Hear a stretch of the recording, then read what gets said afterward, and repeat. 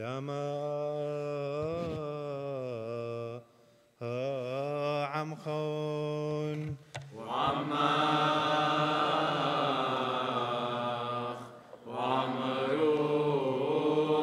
وقالي قديشا مرني شو عمشيحة كارزوثا مدى شو حالم شيحة مارن آمين شلاو ويا. Therefore the kingdom of heaven may be compared to a king who wished to settle accounts with his servants. When he began the reckoning, one was brought to him who owed him 10,000 talents, and as he could not pay, his Lord ordered him to be sold, with his wife and children, and all that he had, and payment to be made. So the servant fell on his knees, imploring him, Lord, have patience with me, and I will pay you everything. And out of pity for him, the Lord of that servant released him and forgave him the debt. But that same servant, as he went out, came upon one of his fellow servants who owed him 100 denarii, and seizing him by the throat, he said, pay what you owe. So his fellow servant fell down and besought him, have patience with me, and I will pay you. He refused and went and put him in prison till he should pay the debt.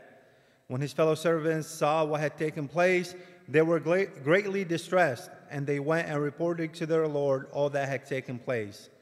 Then his Lord summoned him and said to him, you wicked servant, I forgave you all that debt because you besought me, and should not you have had mercy on your fellow servant, as I had mercy on you?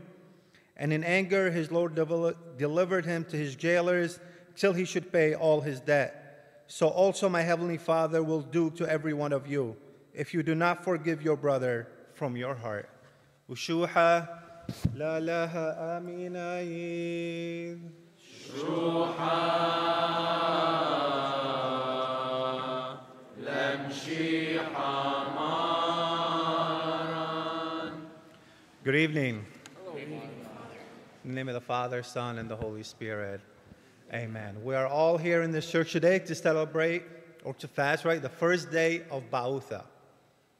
What does Bautha mean? What does that word translate to? Bautha means supplications or requests. When we go to the Lord to ask for something, to ask for a favor. See, the idea of Bautha is not just to come together for prayer and fasting, but also to repent of our sins. Right? To have a spirit of regret of our sin, to ask forgiveness for the transgressions that we've made against God and against our neighbor. The story of Bautha dates back all the way to the 6th century.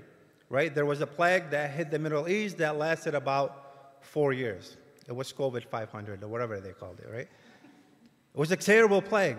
Many deaths, many sufferings that was going on in that time. It hit the poor, it hit the rich, it did not discriminate, and people became desperate. So they turned to God.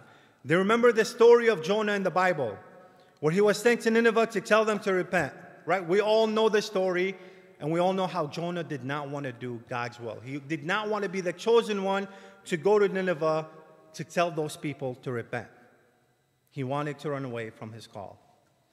So the Lord sent a big fish. It's not a whale. It's not what the Bible says, right? A big fish to swallow him for 3 days. And in those 3 days, he had his supplication, right? He had his Bautha to ask God to release him. And if he was to release him, he would do his will. And that's why God had Jonah spit out of that fish to go and to do the will of his Father, right? To do what he was put on earth to do. So remember in the story, the church called for a 3-day fast for the end of the plague. And the plague did end, and the church decided to honor the answered prayer of God. We had a supplication, we had a request, and the Lord answered. And how the church decided to honor that is to add Bautha part of our liturgical calendar. These 3 days that we're experiencing, my brothers and sisters, it's a season of the church. And every year the church will fast for 3 days to honor what God did for our people in the 6th century, but also to remind us that God is always there. To remind us that's who we go to for our supplication. That's who we run to for our needs. God's mercy is infinite, my brothers and sisters. But he asked every single one of us to be merciful as well. Right? Blessed are the merciful, for they will be shown mercy. And we see this in the gospel today, right? The king wanted to settle his debt with the people that owed him money. So he calls in one servant who owed him 10,000 talents. He was going to put him in jail. He was going to sell him, his wife, and his kids, and everything he had so they can pay back what was owed to the king. And by law, he had every right to do so. But the king forgave him. The king had mercy on him.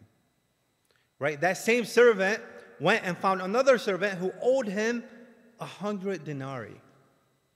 Just for context, a talent is about 6,000 denarii. So 10,000 talents equal to about 60 million denarii. A denarii was a day's wage.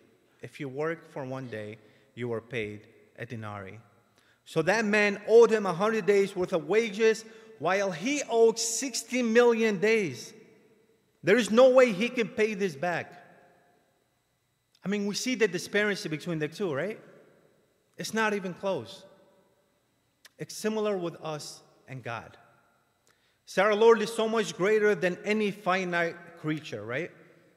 Our God is infinite, an all-knowing, all-loving, all-powerful God. So sinning against God is much greater than any sin anybody can commit against us. Yet what do? We ask for forgiveness from him and do not return the favor when people ask forgiveness from us.